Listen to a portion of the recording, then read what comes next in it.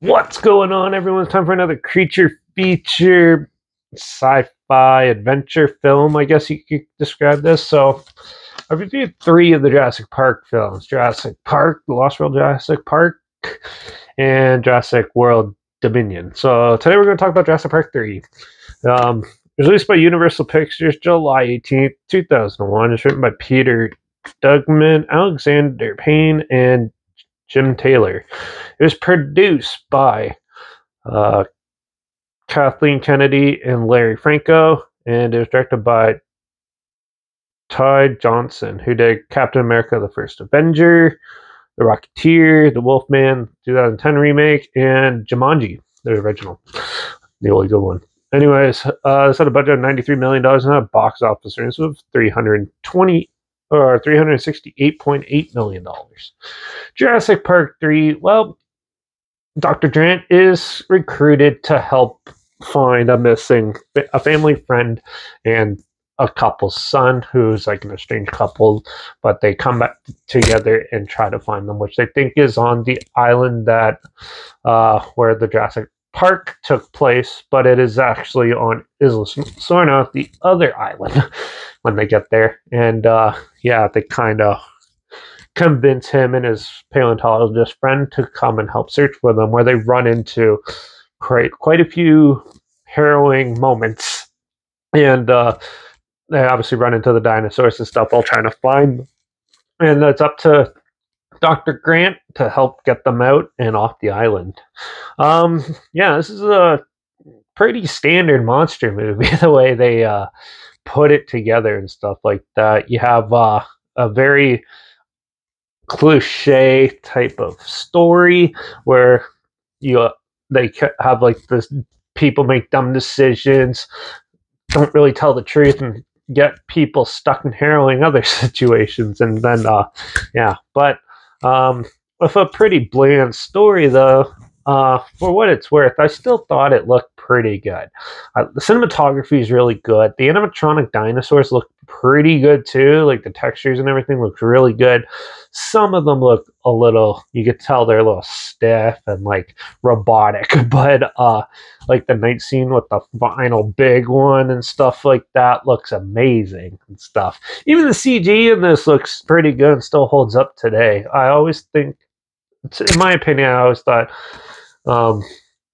the Jurassic Park, their first 3 films, the special effects are some of the best in film, and to an extent Jurassic World 2 as well, but not as much. In some contrast, I'll talk about that when I talk about Jurassic World. But for this one, I thought the CG actually held up pretty good. The acting's not too bad in it. It's pretty good.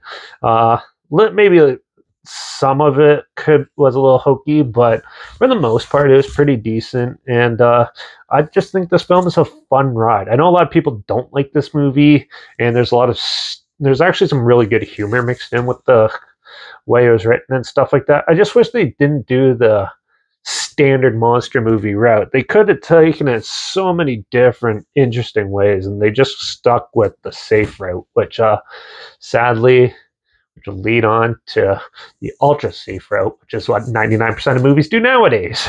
Which, but still, for what it is, I still think it's better than most junk that comes out these days. So, Jurassic Park 3 is a fun ride. It's a standard film with a standard story with some mediocre characters in it, but overall, I still have fun watching it, and I still like it. So, overall, I'll give Jurassic Park 3 a 3 out of 5. It's by no means, I love the first 2, but this one, it's still good. Still better than the other 3 the other ones. So that came after it. But that's what I thought about Jurassic Park 3. Pretty standard, but still fun. If you want to check it out, it's not streaming anywhere anymore, I don't think. So I'll at least link the trailer down below so you can check that out. But also make sure you check out my Instagram, so I always post clips of films and review in the future on the story. Make sure the film title hashtag and subgenre film and the hashtag so you're aware of it. Also, my Letterbox down below, Derek P reviews. That's where I post my first star rating after watching the films.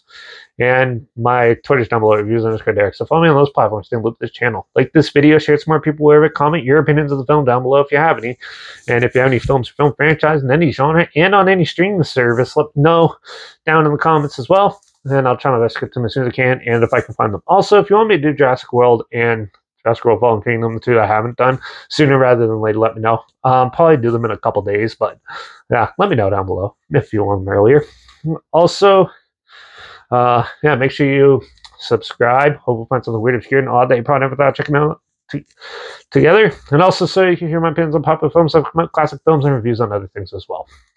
And don't forget to ring that bell because, well, we're going to do a comedy again. I know comedy's not huge on this channel, but I watched it and I never reviewed it yet, so I'm going to review it. We're going to talk about Zach and Miri make a porno in the next one. We're going to maybe do Jurassic World later after that. But yeah, so make sure you tune in for that.